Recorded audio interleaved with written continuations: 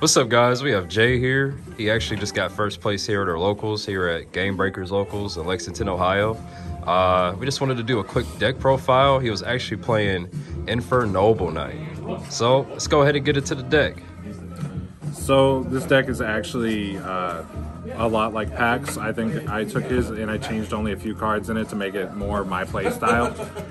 But essentially it's 3 connector and 1 dolphin. If you open connector, it's an automatic full combo. Like, it is honestly start to finish. As long as you don't get interrupted, you're good to go. Extenders are Fireflint Ladies, Super Quantum. If you draw these 2 cards, it's just as good as having the connector. You just kind of win from there. Crusadia, Borea, Despot, Coltwing.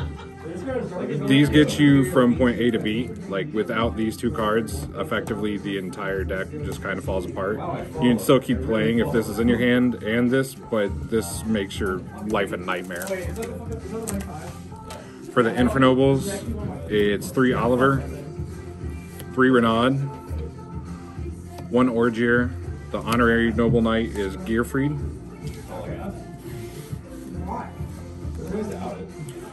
2 Ash, and then the Gamma packages are only hand traps.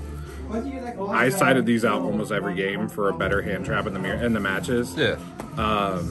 Realistically, it was 2 of these came out, 1 equipment and 1 other card that was just bad in the most matches. I was playing 3 Heritage, 3 Durandal, and then I played 1 Metal Silver Armor. This card won me multiple games tonight, because if you get this and Oliver onto a Charles, they can't target anything on the field, because this says they can only target Charles, and then Charles says they can only target Oliver. Oh. And then, Oliver says they can't target Charles. Between those and Orgier says that you can't be destroyed. So the only way they can get rid of it is to tribute it out with a Kaiju or to bounce it if they have a non-targeted bounce. Yeah, that's pretty broke. And then the rest of the equips is 1 Living Fossil, 1 Phoenix Blade, and 1 DDR. 1 Rhoda because it's a warrior deck. 1 E-Telly. This comes in super clutch. If you activate Dolphin and Chain Emergency Telly, you can bring in your own Gamma to get a Gamma out of their hand or get a Nibiru out of their hand. Huh.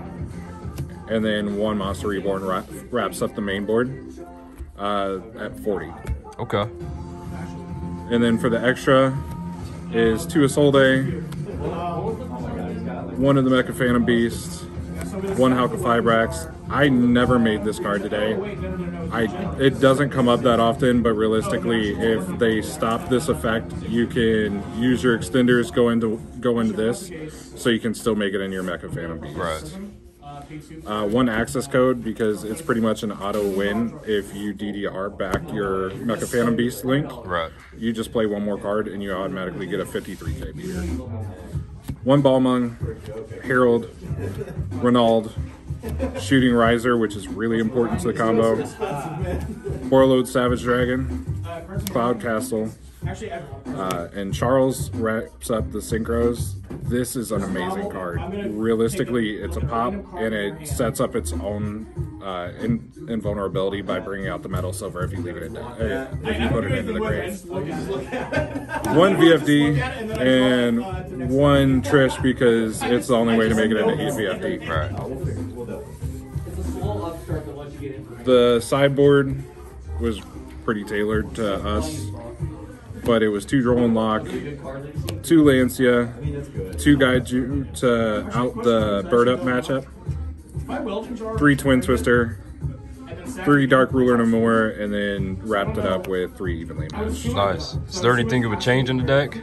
I'd probably take out the Blockade, honestly. Okay. It really doesn't come up that often, and when it does, you just would rather make other plays to make it further than put a blockade on the board. I got you. Well, hey, man, I definitely appreciate the deck profile, man. we'll definitely be seeing you next week.